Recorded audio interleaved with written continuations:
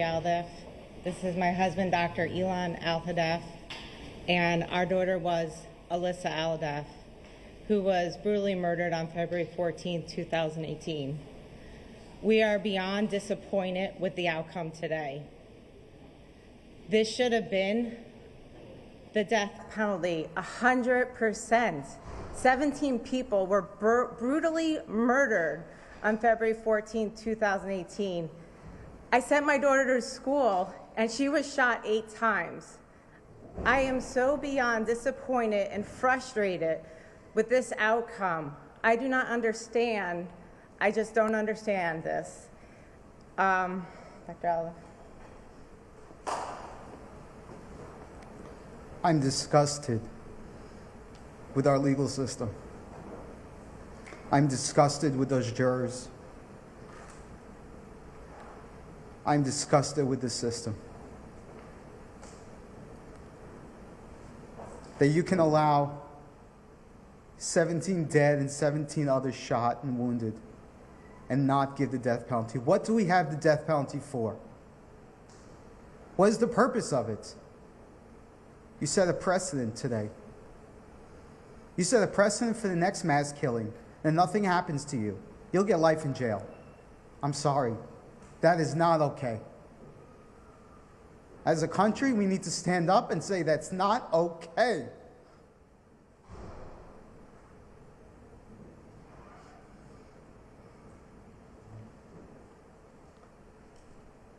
I pray that that animal suffers every day of his life in jail.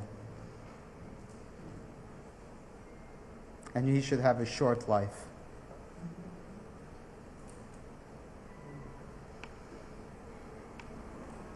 It's got to be such a disappointing day. 4 years you've been living this nightmare, and it's just, there's never going to be any closure. But this really wasn't the outcome you wanted. No, I mean, definitely not. I mean, it's been almost 5 years. We came here today, and it wasn't even a doubt in my mind that this would be the death penalty. I'm beyond disgusted of what happened, what occurred. And again, what is the death penalty for, if not for the murder and killing of 17 people? What would you ask jurors? What would you ask them if they were right here in front of you? What were you thinking? This isn't about your personal beliefs. It's not about your religious values.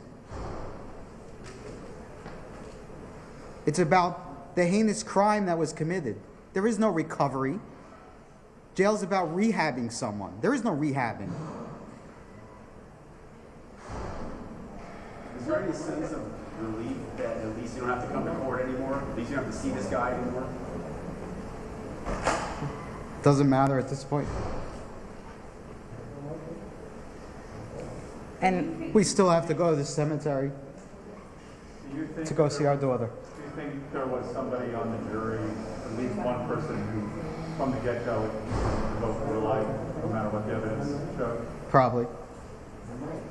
Laura, you guys had to sit there for nearly 50 minutes and listen to them go count by count. Can you tell us what those moments were like? We sat there for over 12 hours waiting to find out our child was dead. And we just sat there being tortured by another hour waiting. This idea of the mitigating factors being his mental illness or this alcohol-induced syndrome, that did not outweigh the aggravating did not outweigh the fact that he may have been mentally ill. What does that mean to you? So that means that everyone that has a mental illness should go on a killing spree? That's what we're telling this society? That we're saying that's okay because you have a mental illness? Mental illness isn't cured.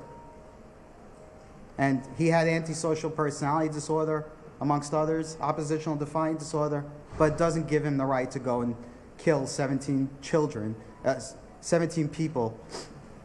And I'm sorry, this is just not okay. Were you okay with how the state prosecuted the case? Or do you think they could have done anything different to get Alyssa a different sentence? I think the state did a great job. I think they did what they could. We're very thankful for them. Unfortunately, the system continues to fail us. Would you say today's a tragic day in Broward County? It's a stain. I'm sorry. It's just a stain, and I live here. It's a stain on this world that we live in. Broward County. It's really just a real Disappointment. disappointment. Have you been robbed of justice? Have you been robbed of justice? Absolutely. Absolutely have. Would you say the state let your daughter down? Yes. The jurors let us down. We have a jury system for a reason, and they let us down. They gave their personal beliefs, but they didn't go by the evidence. There was no mitigating factors. I'm sorry. Any mitigation was disproven clearly in the court. There's no reason, and if there is a reason, then why are we allowing people to just go randomly kill others? Is that what we're telling our society? But there's mitigating factors, a lot of hogwash. Do you think Cruz should have been locked up long before February 14, 2018, at least in a mental institution or something along those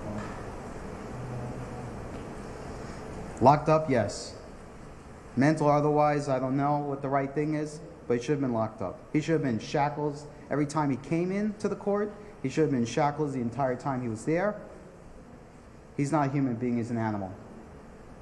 Lori, in the last 4 years, you guys have done so much work. Alyssa's Law, what you've been doing in the school board. What does this do for you guys to redouble your efforts outside of the courtroom? I mean, what's next? So I would say that it just makes the fire inside us even want to fight harder for change and know that we have to do so much more to prevent the next school shooting and work so much harder because this cannot happen. And our nonprofit, Make Our Schools Safe, we have been fighting to get Alyssa's Law passed nationally as a standard level of school safety protection in every school across this country, so that if there is a life-threatening emergency, law enforcement can get on the scene as quickly as possible and take down the threat. Law enforcement needs to do their job. They cannot stand there and just watch as 17 people get shot and killed. Your job as a police officer is to go in, engage, and take down the threat. And if you can't do that, don't do the job. Lori, the defense lawyers were willing to plead guilty early on for exchange for life. I'm wondering, in retrospect, if all of this was worth it, and not just having that outcome on the straight. No, absolutely not. He should have been given the death penalty from the get-go. Will you be, Lori, after what you just said, I assume you're going to be there when Scott Peterson goes on trial? Absolutely.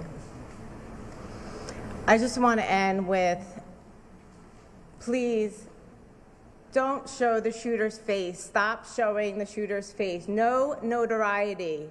17 people were killed. Let's remember them. Remember Alyssa Alhadeff. Remember the 16 others. And you could be a part of helping to stop the next school shooting. Thank you. Thank you so much. So sorry again for your loss. And you were just listening to Alyssa Alhadeff's mom and dad, very passionate words. Her dad, for instance, said, quote, "I am beyond disappointed. I just don't understand."